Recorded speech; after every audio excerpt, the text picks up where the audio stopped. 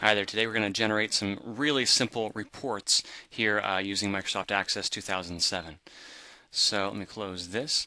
So we've got a table here. It's called Vehicle Info. I've also got a few queries that I've generated. What if my manager comes to me and he says, you know what, I need a report that I can have in my hands, that's printed out, that has all this information in it? Well, there's a really easy to use report generation tool here in Microsoft Access. So let's say they want all the information from Vehicle Info.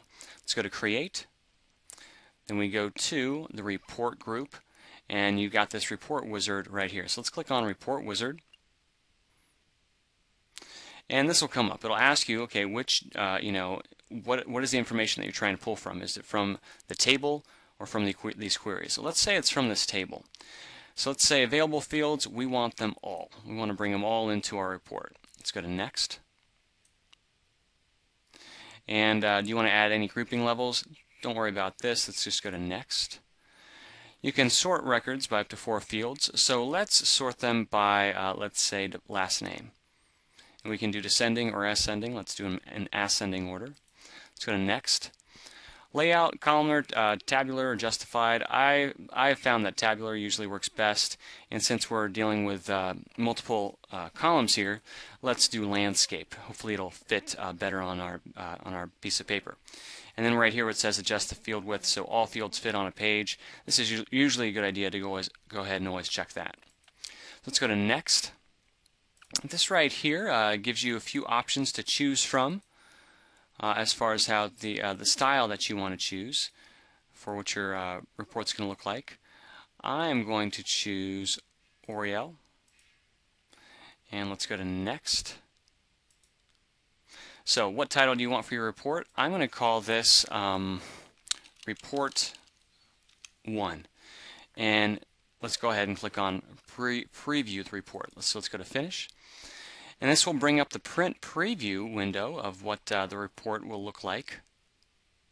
So here it is. It's going to say Report 1, and if we want to click on 2 pages to just kind of see what it's going to look like, right there, let's go to 1 page. Let me go ahead and maximize this. So here's our report.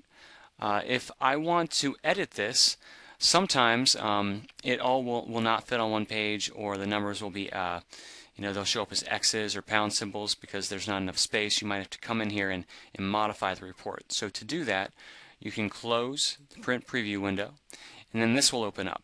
Let's say we needed more space for our sticker tab. So you can come over here, click on sticker, and just move this out. And then we can go back to our print preview. So we go to View, go to Print Preview right here. And let's go ahead and click on 1 page. So notice sticker has been moved out to the side a little bit more. Let's go back and modify. Let's say license plate number. I don't like the way that looks. Let's say I just want to put license plate on there instead of license plate number. I can close this, and I can come back over here. I'm going to move this out to the side, and I can click on this, and I can change license plate number to license plate. And let's go to Save. Let's change this back to the print preview. And let's go to 1 page. And notice now it just says license plate. If you're not satisfied with the way that this looks, because I chose the Oriel style, you can close the print preview window. You can go to the layout view,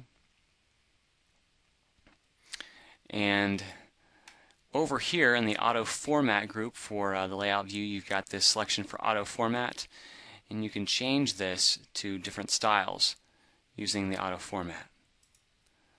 And let's find a style we like. So I like this one. This looks pretty good.